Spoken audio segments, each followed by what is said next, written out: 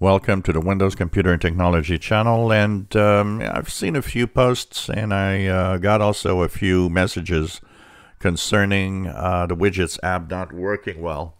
In some cases it works depending on how you disable or enable the graphics adapter and so on. So a lot of you, a certain number of you can't have widgets working normally. This is a problem that is common enough in what I see as a Windows 11 problem that the only real solution I can think of is twofold. One is updating the graphics adapter to the latest version possible. So make sure that you can check if your display adapters are up to date. I have that problem with one machine that I have that has a Intel Iris graphics adapter. It seems that Widgets doesn't want to work there.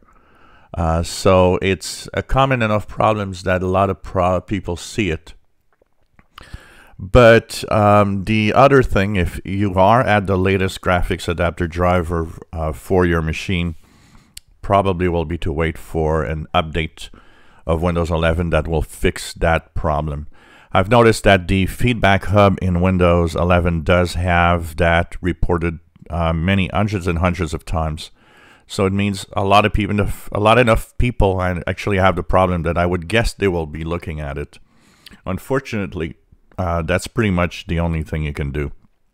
I've seen people uninstall the widgets. You can do it with the PowerShell commands, but honestly, I don't think it's going to fix anything, and I'm pretty sure it has to do with the way that the rendering happens in the widgets. Also, I've noticed that depending on how the widgets are installed, sometimes it works.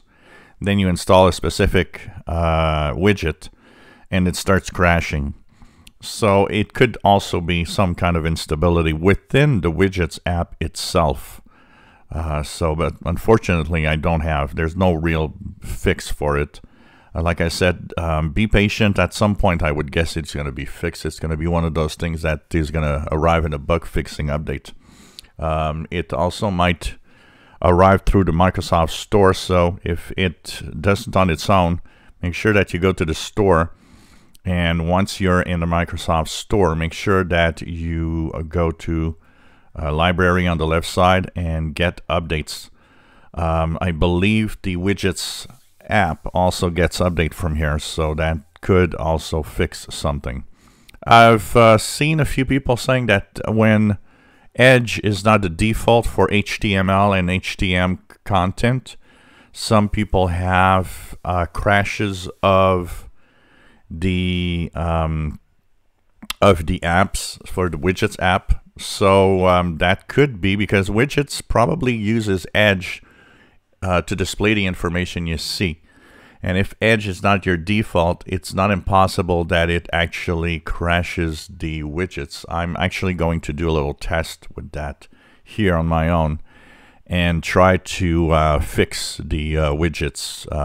Actually, I'm going to try to change my default to Google Chrome for HTML, open the widgets, see if it still works. If that is the case, then that could be one of the problems of the widgets not working because Edge is not a default. I've seen a lot of people say that that was one of their main problems for the widgets not working. But in any case, I think the only thing you can do is wait, be patient for a fix to arrive, or update your graphics adapter, because in many cases it seems to have some kind of problem with the graphics adapter of your computer. If you enjoy my videos, please subscribe, give us a thumbs up. Thank you for watching.